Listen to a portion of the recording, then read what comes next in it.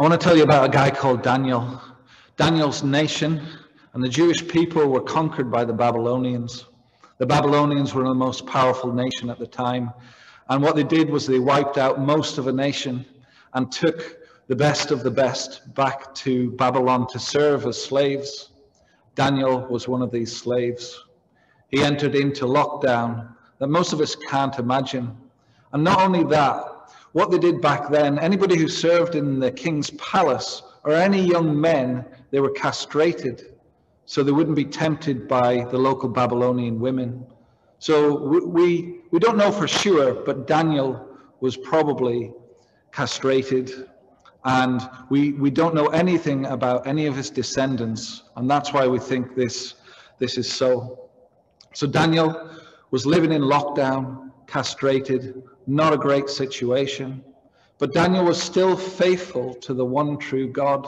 What the Babylonians tried to do was to try and mold and shape the minds of all the people that they brought back to Babylon. They tried to make them Babylonian, but Daniel and his 3 friends would not be molded and shaped. They wouldn't eat certain foods and drinks that they were given. They wouldn't bow down to the idols that were in Babylon. They remained firm. They wouldn't allow their mind to be locked down. And I think in our situation, we're in lockdown, but our mind can be free. We can still worship God and be free. It says later on in the Bible, not to be conformed to this world, but be transformed by the renewing of your mind. In other words, we're to be transformed by God. We're to have that hope and faith in him and in his son, the Lord Jesus Christ. Way back then, Daniel was not going to be molded and shaped, but he was going to serve faithfully. He was going to love. And he was raised up through situations where the king at the time, Nebuchadnezzar, had these dreams and nobody could interpret them except Daniel. God gave Daniel wisdom, enabled to interpret them, and Daniel's esteem was brought high in the light of King Nebuchadnezzar. He was brought to the top. King Nebuchadnezzar passed on, and a succession of kings came, and Daniel was still there. And Daniel was still faithful. He still interpreted dreams. He still was faithful to the one true God. Now, there was a situation that arose where others were jealous of him because he was high in society, and they tried to bring him down. They concocted a story or provoked the king to make a decree that nobody was allowed to pray to any other god except the Babylonian gods. And anybody who disobeyed would be killed. And then once that decree was written and signed by the king, they went where they knew Daniel would be praying. Daniel prayed 3 times every day. It's good to pray. But he was being persecuted because of his faith. And these people who were jealous of him brought that to the king. And the king liked Daniel, but he had to do what he'd written. And he took Daniel and threw him into a den of lions. Maybe if you heard the story before, but Daniel was in serious lockdown. Not only was he locked in, but he's with a den of lions who normally would rip him and tear him to shreds and enjoy their meal.